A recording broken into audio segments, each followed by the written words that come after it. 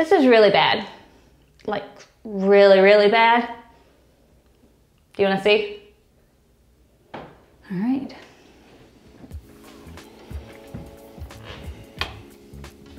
It's a wreck. It's terrible. We've tried everything. We've moved stuff around. We've rearranged. We've gotten bins, but everything is still just spilling over. It's just hanging over the edge. My mom would be horrified. We've got to do something. We have to do something.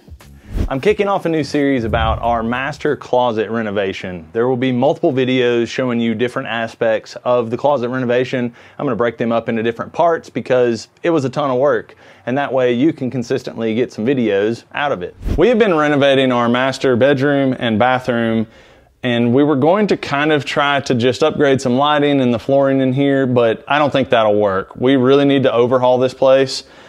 Let me show you some of the plan that we think we've come up with. Some of this might kind of change as we get into the build and figure it out, but we're really trying to shoot for being under $1,000 for all of this. Let me show you. Stepping in here, it's a very big closet, but it's just not very useful. So we want to change that. We're going to have a bunch of floating shelves here that will house shoes, probably up to about 5 feet. So this entire wire shelf is gone. This one's gone. We're gonna patch those holes so that we can paint and make it look good. By the way, we hate wire shelving. I don't know if you feel the same, but Rebecca and I can't stand it. We don't like how stuff falls in between it, and I just hate the way it looks. So then moving on, we need to leave a little bit of room in front of the floating shelves. They'll probably be about 14 inches deep. We want a little bit of walking room so you can go get shoes. And then starting here, going to about here, about 4 feet, will be a countertop height. And below that will be a double bank of drawers, something like that. Another possibility we've thought about is just buying a dresser that would kind of fit that spot and look like an accent piece.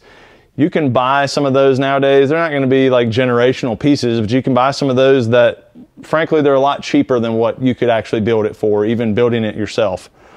Then at that point, it will come over and it will go up 8 feet and all the way to the end wall. And what we will have in this space back here will be double hanging section. So you'll have a hanging bar up top, a hanging bar down below. So that will have a good almost 70 inches of hanging space. I think that will work really well. Then moving to this side, we don't like how as soon as you walk in the door, this kind of hits you in the face, tall right in your face. We want to build another countertop height. It would be a little bit lower than this. It's a standard countertop height, probably a wood top, and there will be a spot for a vertical hamper that you can store a clothes hamper in there. Then there will be another bank of drawers right here. I'm planning on doing probably a couple of shallow ones for jewelry, watches, that kind of thing, if you didn't happen to want those to sit out on a display. But you would have some countertop to display them if you would like to. Then we would start about here and go all the way up to 8 feet and go over. By the way, this is 8 feet, so it's going to match up with that pretty well. And we will have another section here that will be double hanging clothes. And then starting here, we'll go all the way down to the ground and have a good 3 feet of a tall hanging section. We're going to eliminate the bottom section so that for any of our tall things, some of her dresses, maybe my suits or that kind of thing, we would have plenty of that. We don't have a ton of the tall stuff, but that should work really well. So above all of them, kind of like we have here, the hanging cabinets standard is about 84 inches, 7 feet. So we would go up to 7 feet there, and we would have another extra foot on top that we will probably be able to have cubbies or bins or something to hold other things. That's the plan right now. We'll see how much it changes. I'm probably gonna put a bench, build a bench to go underneath the window here. And we're still kind of talking about paint colors and choices and everything, but we're getting excited about changing this. By the time we got all that crap out of the closet, it was just about time to call it a day. We were tired, so we headed to the store to grab some paint samples, and that way we could go ahead and be deciding on what we wanted.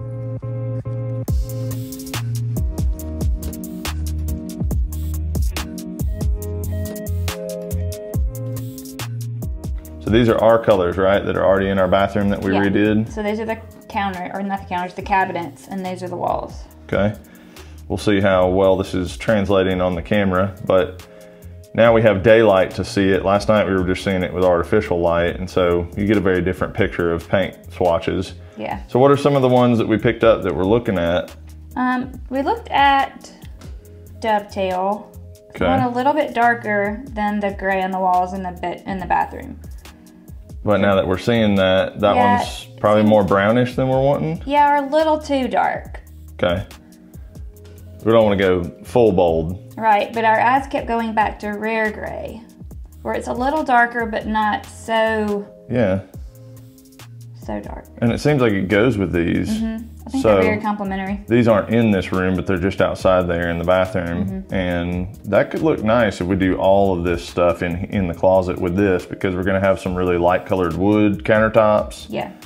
And the floor will be a darker wood, but I think all of that will go. Yeah, I think we've got our decision. It is demo day.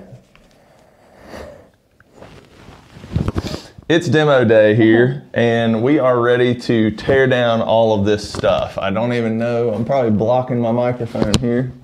Oh, take this mask off.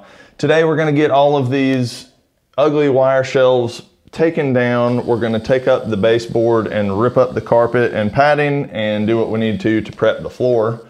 And I'm ready. You ready? Yep. All right, let's do it.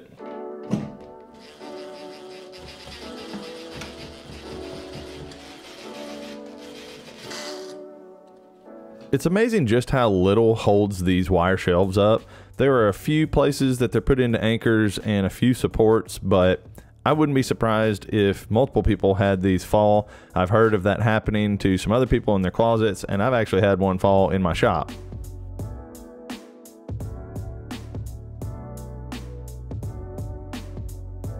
Can I tell you what I really think?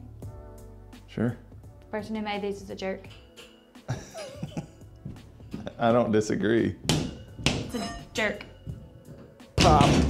Whoa. All right, let me help you with that. Go. Empowered woman. See these muscles? We found out there's definitely an order of operations to these wire shelves as far as removing them. They have some top clips that are holding them in. You have to remove those first. On the first one, we did it the wrong way and pulled these off, and then the whole shelf wanted to fall. Then you have to kind of undo it to where you can pop it up and lift that shelf out, and then you take these off. But the reason these are annoying is the screws just don't feel like they're into much. These are pretty flimsy anchors. And then the anchors leave these giant holes in your wall everywhere that you have to patch. So that's fun. Yeah, holes are fun.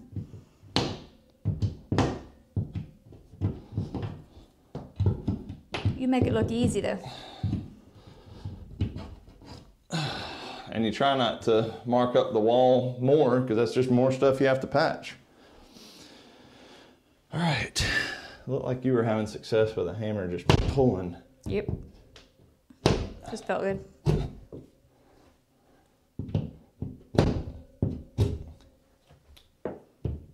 Get it.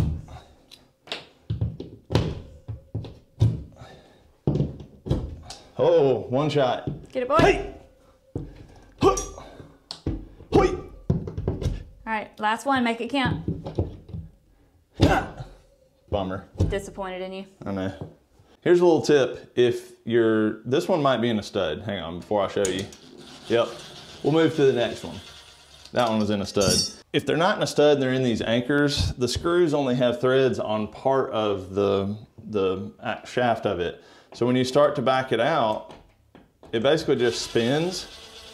Sometimes you get it to come out like that, but if it's kind of stuck, take a pry bar or a scraper or something and pull back pressure on the screw and gently go, and you'll be able to back it all the way out. No problem.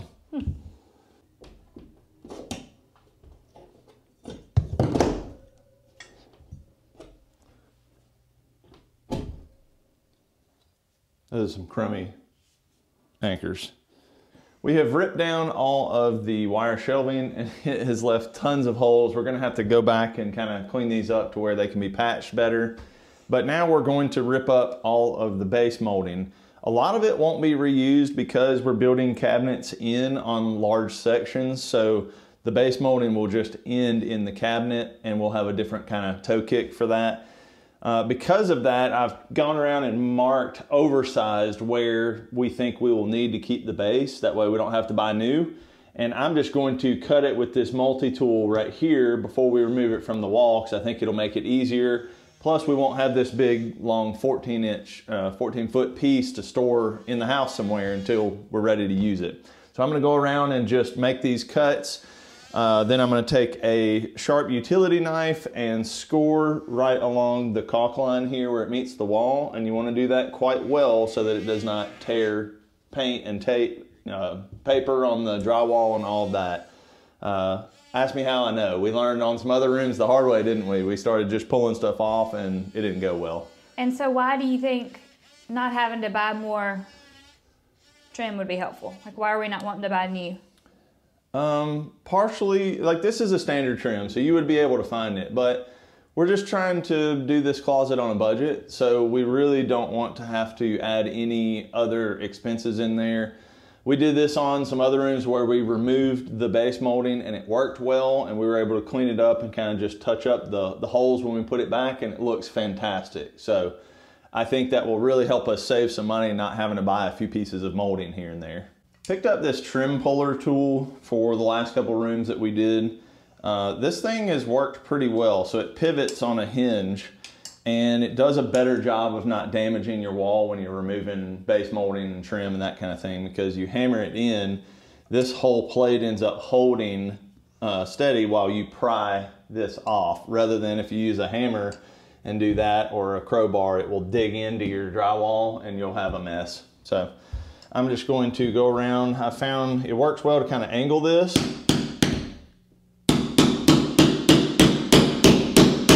And then you just pop it out like that. I didn't quite cut it. There we go. And then you can just keep going.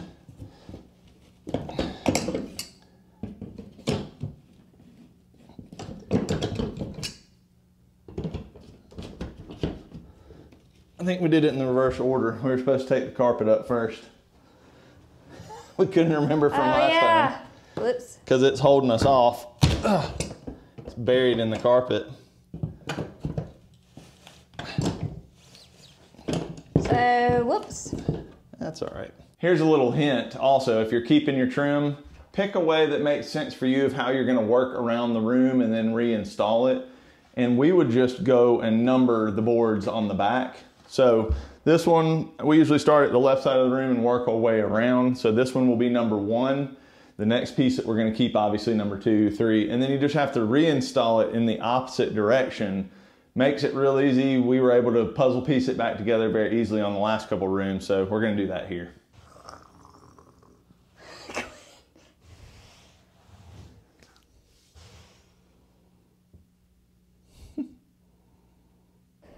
At this point, we stopped and decided to rip up the carpet first. It was preventing us from getting this baseboard up since the carpet was kind of buried underneath that front edge.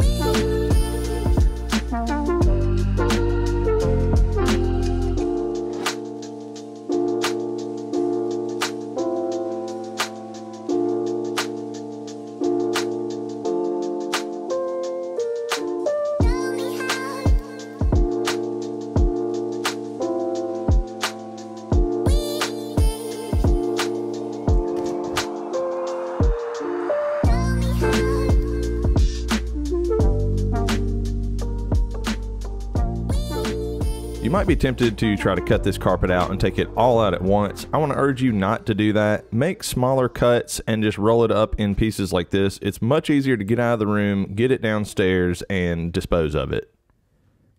If you've never taken up these tack strips that hold carpet down, be really careful. They have a lot of really sharp tack spikes, and they have the tendency to want to just blow themselves apart. So you have to be a little careful with them. But if you can do it right, you can kind of work your way down like this and get it to come up either all in one piece or mostly in one piece, because they're only held down occasionally by these larger nails. So if you work your way down as you go, and I found it helpful to usually have like a flat screwdriver or something else that you can kind of pry and work your way down like this. There we go. There we go. Just like that. And then they're easy to take care of because you can put them in a pile and go get rid of them.